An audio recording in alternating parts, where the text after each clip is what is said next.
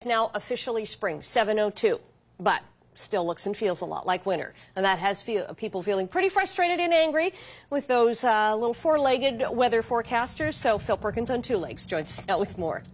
Good morning, and that looks are definitely deceiving. I'm here at McMaster University, and sure, spring is officially here, but it's still so cold. And what some Canadians are really good at are complaining about how cold it is. I was speaking with some McMaster students here this morning, and one gentleman put in some perspective. Here's what he had to say.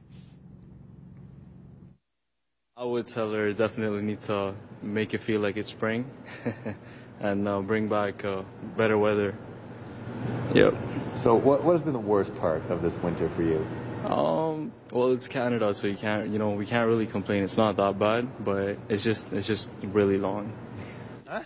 You don't get any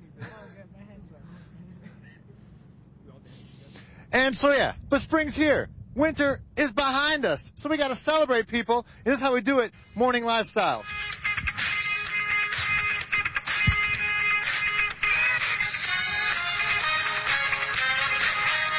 Bye, Rick. Bye, Snow. Bye-bye. Hello, tan. Are we going to get tan, guys? We're going to get tan. That's what we're looking forward to. I'll send it back to you.